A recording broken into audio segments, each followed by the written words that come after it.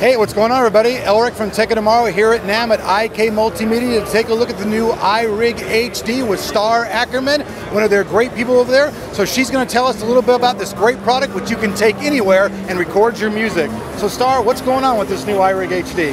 Well, iRig HD was unofficially shown at CES last week, and we won a Best in Show for it, even though we officially announced it at NAMM.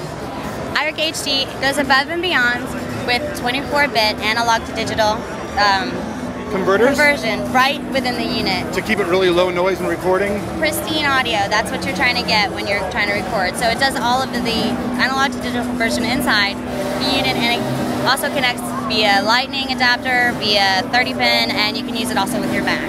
Right, and you can also just plug it right into your phone as well, right? That's correct. So what's the price of this thing when it's going to hit the market? It should be in the range of $99, and hopefully should be out on the market within the next 1 to 2 months. And it'll work with like any type of apps that are out there, GarageBand, any of your guys IK Multimedia apps as well? It is an audio interface, so it is going to work with any kind of audio app that accepts an audio, input. But we'd like you to use it with our apps. We have 59 different apps. We are the leading provider of music creation apps and accessories in the market.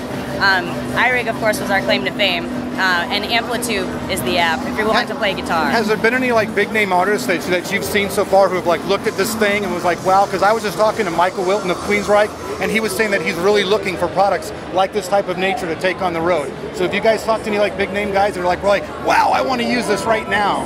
Actually, we've had many artists that endorsed us freely for these products for iRig, and in the early years from the get-go, 311 was on it.